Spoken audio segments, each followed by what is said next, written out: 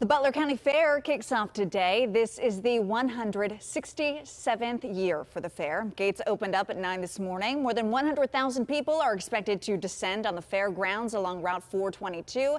There are games, fair food, live music, animals, and plenty more for people to enjoy.